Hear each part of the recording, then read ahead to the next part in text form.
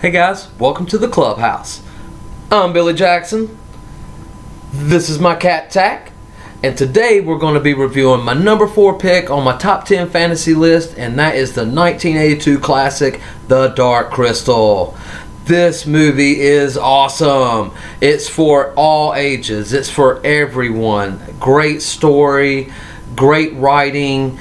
I mean, it's shot well. This has everything. You know, the story itself is so awesome and original that it gets me excited to do this review for it, because this movie deserves to be seen by everyone.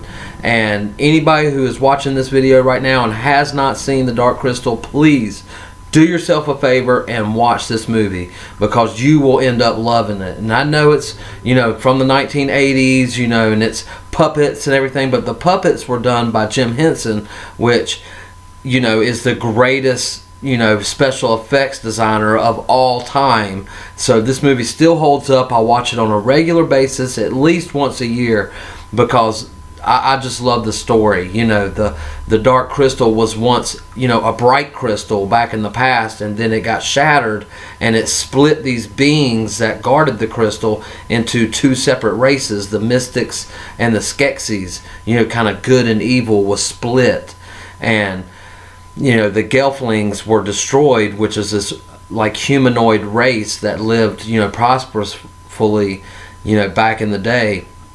And they were all killed by the Skeksis, because it was prophesied that a Gelfling would, you know, reunite the shard of the Dark Crystal into the crystal itself and make the bright crystal again and restore balance to the universe. But the Skeksis don't want that, because, you know, they're pretty much ruling the whole planet, you know, with show of force and power, you know, because evil's always more powerful. But you know, 1 Gelfling survived, or 2 Gelflings survived, but Jin, you know, survived, and he's sent on this mission to get the shard and put the shard back into the crystal so he can restore balance in the universe. And the Skeksis are trying to stop him the entire time. And the Skeksis are brilliantly designed. I mean, they look real, and the Mystics, everything in this world looks real.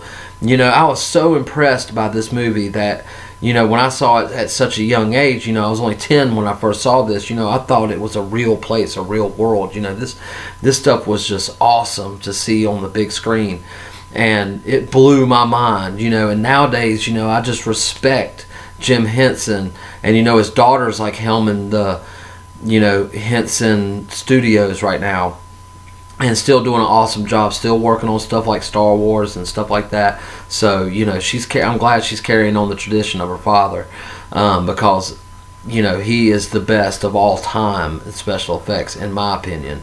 And this is truly a dedication to him. You know, you can watch this movie and see why practical effects will always rule over this CGI crap that we have today.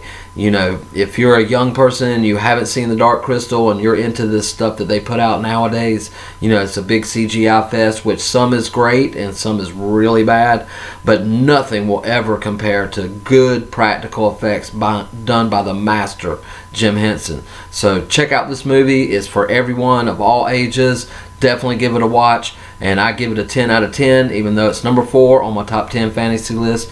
But all movies on my top 10s are 10s out of 10s, because there are hundreds and hundreds of these type movies and hundreds of fantasy movies. It was so hard to do this list, but I knew Dark Crystal was going to be up there, and I knew it was going to be in the top 5 of what sure where. But number 4 is where it is, and I'm happy with that, because the top 3 are friggin' just as awesome. So stay tuned for those. But let me know about The Dark Crystal. Have you seen it? Let me know in the comments below what you think about the movie. Are you gonna see it? Let me know in the comments below.